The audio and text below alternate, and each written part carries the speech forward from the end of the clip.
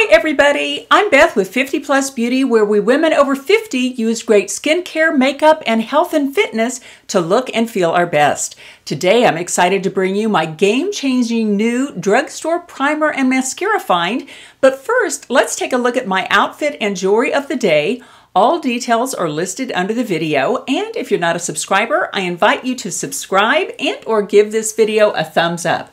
And these are the products that I'll be sharing with you today. It's the Morphe Make It Big Mascara and the Morphe the Big Lash Primer. And I have heard almost nobody on YouTube talk about these things, and look at my lashes. They are truly amazing, and I have no falsies on, obviously, and these are drugstore price. I think the mascara is $12, and I did a little experiment, which I'll show you in a minute. On one eye, I did just the mascara, and the other eye, I did both the lash primer and the mascara, and I won't tell you yet which is which, but they both turned out just beautifully. I felt a little guilty telling you that I had a great drugstore mascara find, because $12 is fine, but then if you have to add in the lash primer to make it look good, it's really not drugstore priced anymore, because together they're $22. But I really do love them, and I truly believe that you could get away with just buying the mascara if you like that, or if you're in the market for a primer. I have never seen a better one. Okay, let me take off this makeup. I'll go down to just eyeshadow, and I'll show you the application of these products. Okay, now I am very up close and personal, and I absolutely love both the Morphe Make It Big Mascara and the Morphe Primer. It's called the Big Lash Primer, and I started to just use both for you, but because I'm trying to do a drugstore mascara video, the mascara is $12, which is pretty much a drugstore price, maybe a bit of a high drugstore price, but it is so good, it is worth it to me. And then the lash primer, the Morphe Primer, is $10, but together they're $22. So what I'm going to do is I'm going to use the mascara on one side and then the lash primer and the mascara on the other side, and then we'll compare the two. I normally use both every single morning, and I just love them. Okay, let's get into this. And first what I do is I comb out my lashes with this little curved lash comb. It's still got mascara on it because I actually made this video yesterday and it didn't turn out very well. I don't know. You have those days when you look terrible, and I just look terrible. So anyway, I did not keep that video. So we're doing it again. And then I use my little lash curler. There we go. 1, 2, 3, 4, 5, 6, 7, 8, 9, 10. 1, 2, 3, 4, 5, 6, 7, 8, 9, 10. Okay, we're going to go ahead and put just the mascara on this side. And then we'll put the primer and mascara on this side.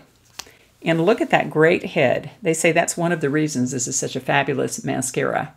And I'm not familiar with Morphe having produced mascaras in the past. Maybe they did, but these two products are the only lash products they have right now.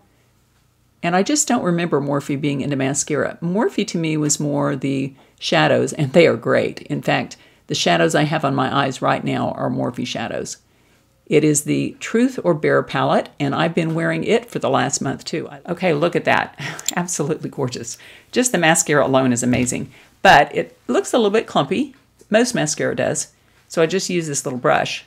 Isn't that just pretty? That's only the first coat too. Okay, let's go over and use this great primer. And I would have to say the primer is the best primer I've ever used. Look at that, isn't that cool? But it turns black on your lashes. It's kind of interesting. Well, I don't know if it turns black, but it's so dark blue that it just looks dark. And then when you put the mascara on, I think it makes the mascara look blacker, which is always good. But there is that primer. And again, usually I use both every day unless I'm just in a hurry. But the mascara itself is wonderful, and the primer itself is really about the best primer I've ever used too. And I've used some really high-end primers. Mostly with lash primers, I can't ever tell they do anything. And this one is not like that. So here we go. Comb it out. There is just the lash primer. And one of the reasons I'm doing this for you again, I'll go ahead and put the first coat of mascara over that primer. You don't have to wait for it to dry. But one of the reasons I'm doing this is I had a weird experience when I tried this the other day on camera. And that is that to me, it seemed like the mascara only eyes, the lashes on the mascara only eyes looked bigger and bushier, but I kind of got mixed up on which eye it was that I put the lash primer and the mascara on versus just the mascara. So I may have been totally wrong about that. And so there is the first coat of the mascara, and I'll go ahead with the lash comb. Isn't that just beautiful? I think that is so pretty. I love it. Okay, now we're going to go in with the second coat of mascara on this eye. And you do have to clean it off a little bit. And this mascara and this lash primer is about a month old, so they're both probably on their way out, but they still do a great job. And I'm not replacing them yet, so they must be doing an okay job. Okay, there's that. And again, this is just the mascara on this side, yes. And you can use the little comb to kind of emphasize some lashes that you'd like to emphasize, or divide some clumpy lashes. But there is the side just with the mascara, and as you can tell, I think it's just beautiful. It looks like lash extensions, or it looks like false lashes, I think. Maybe not totally, but pretty darn good. Okay, now let's go on this side with the second coat of the Morphe Make It Big mascara. And we'll see if the primer side looks bigger or smaller than just the lash side. I could be in for a surprise. Okay, there we go. Going with that comb again. I think the comb is really, really important. I got this idea from Angie of Hot and Flashy. Well, they both look absolutely beautiful. And quite honestly, I can't tell that much of a difference. I think the primer side looks a little bit bigger, a little bit bushier. I think they're both gorgeous though. And I think I could get away with going the rest of the day like this because I don't think anybody would notice. But look at those lashes. Aren't they just gorgeous? And I will say, if you like a super natural look, you're not going to like these.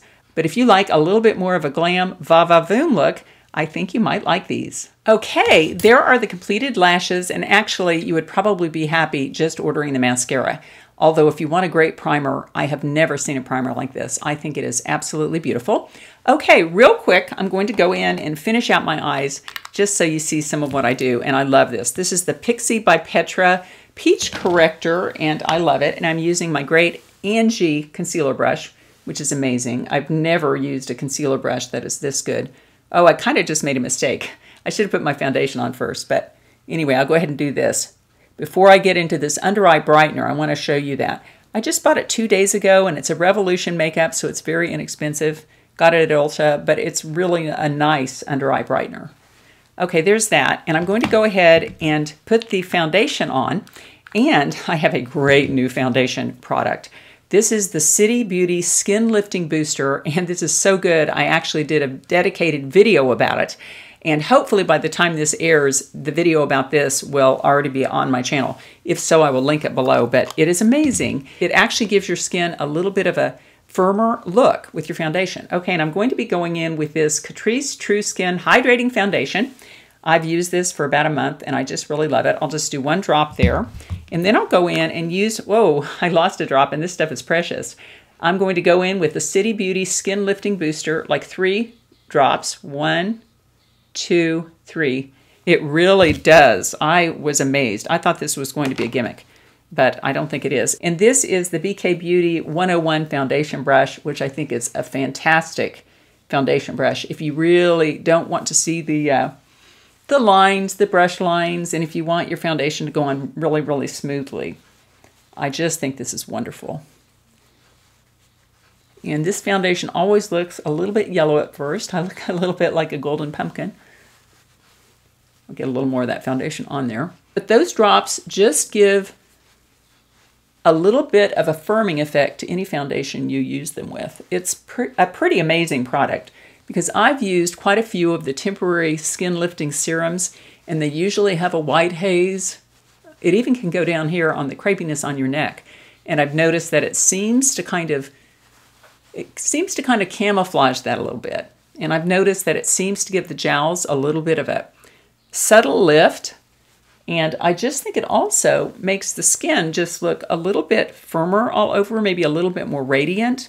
maybe a little bit less in the way of pores. I don't know, for some reason, I think the skin lifting serum just makes your skin look firmer and more flawless.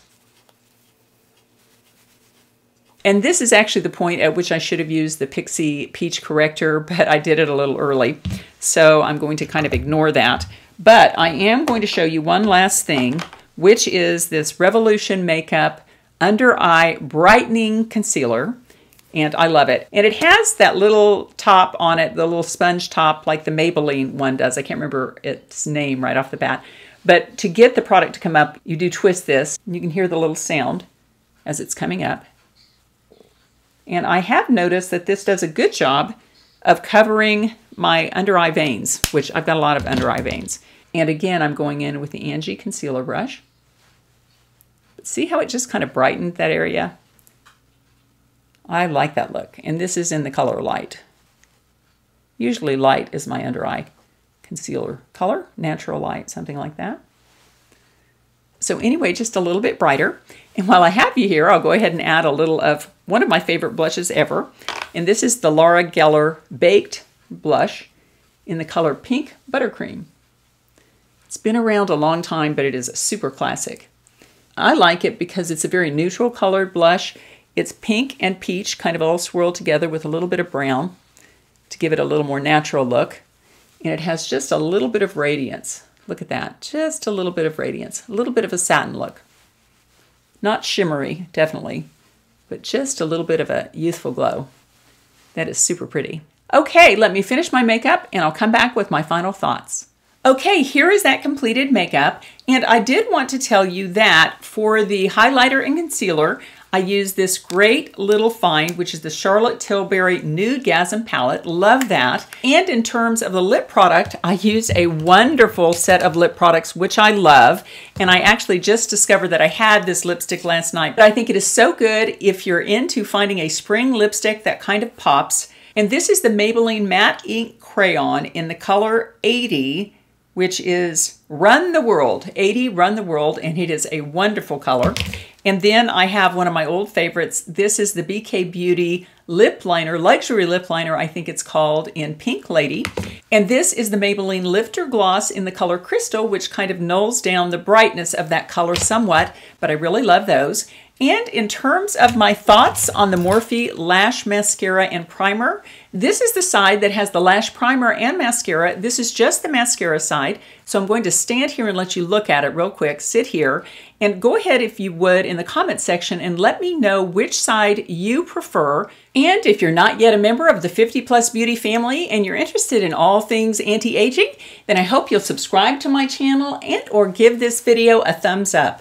Okay, I always like to leave you with a little thought for the day, and I actually found a little website here, which I'll link below, which is Positive Thoughts for the Day, and I'm going to go ahead and read one of these to you, and it says, "Today is a good day to celebrate. Today is a good day to celebrate." And it says, "Being alive today is a cause for celebration." Isn't that true? Having a roof over your head is a very good reason to be joyful. Having access to clean running water and electricity is reason enough to be in a festive mood. Don't take your life for granted. Celebrate everything that you have today. Friends, that is an absolutely wonderful thought for the day, and that is that life is short no matter where you are in it, and let's try to make every day a cause for celebration. Let's try to make every day just a little bit more special. Whether that's lighting that candle in the kitchen that you normally save for company, using nice plates instead of paper plates, or going ahead and wearing that fancy scarf that you paid a lot of money for and not saving it for the special occasion. Just for today, let's go through this day and let's look for little ways in which we can make this day just a bit more special.